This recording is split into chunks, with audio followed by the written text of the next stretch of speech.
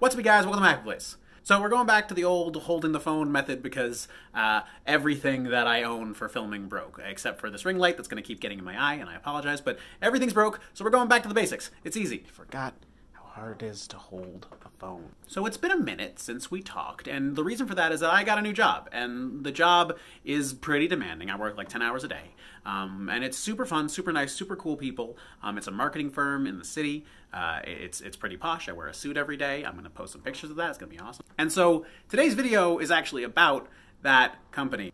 The company overall is very cool and very nice, but it's very new age jock.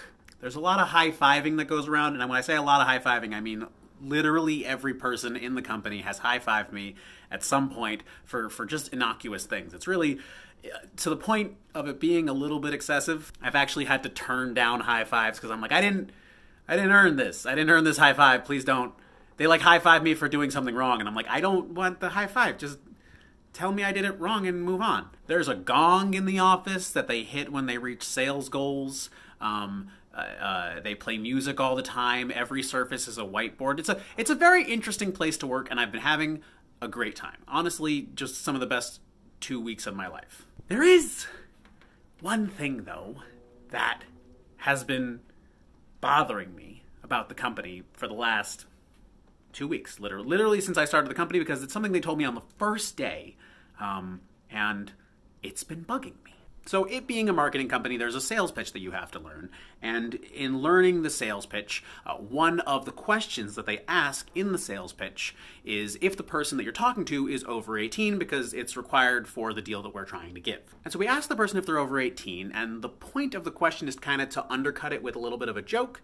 So I'm gonna be both halves right now. I'm gonna put the phone down, I'm gonna be both halves. I'm gonna have to crouch for a second to make this work, but hear me out. Hi, sir. Just a quick question for you. Are you over 18? Why, thank you for asking. Yes, I am. Only on the weekends, am I right? And that's it. That's the whole joke. Now, if you're confused by that joke, you're probably American, because the company is actually British. And this joke does actually work in Britain, because in Britain, the drinking age is 18. And it makes sense that somebody would want to be 18 on the weekend. That makes sense. The thing is, we're talking to people on the street. And people on the street don't know that the company is British. And it being New York City, they are also distinctly not British themselves. Which means that we are telling a joke that makes no sense at all to people on the street, and they're laughing at it. I can't stress. I've heard this joke told maybe 100 times at this point after 2 weeks, and every single person on the street has laughed like a maniac at this joke. And it's driving me bananas. I refuse to tell the joke because I respect comedy. And I think that comedy should be something that is earned, and laughter should be earned. It's not something that you can just bottle and put into a script and just say the same joke a million times and hope that everyone laughs, because there's something special about it. But it works every time because people are uncomfortable and they don't understand it, and they think because it's told in the cadence of a joke, they have to laugh. And it's actually mind-boggling. There's not really like much more to talk about with this. The whole company is great. Again, no complaints about the whole company, but I refuse. I refuse on principle to make this joke. I have been avoiding this line in the script. I say anything and everything that I can other than only on the weekends after I am told if they are over 18. Because the fact is, the joke isn't funny. It's not a good joke. It doesn't work here. Take it back to Britain.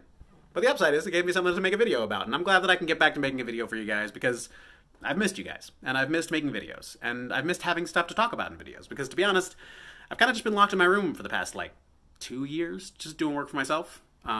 But the problem is that when you're locked in a room, you don't really have a lot of experiences to share. And I'm glad that I have this new experience to share with you guys, because it bothers me. It bothers me a lot. If you like this video, please like, comment, and subscribe. I hope to be coming out with a lot more videos very soon. I'm sorry for the delay. I'm sorry that I always say I'm going to come out with more videos, and then I just don't. But thank you for sticking around, and if you do enjoy this video, please like, comment, and subscribe. I'm hoping that I will not be holding the phone in the next video. I hope I can afford to buy a stand and maybe put my light in a place where it doesn't reflect totally off my glasses no matter what angle I hold it at. But from my happy place, I'm Zach. Now go away. No matter where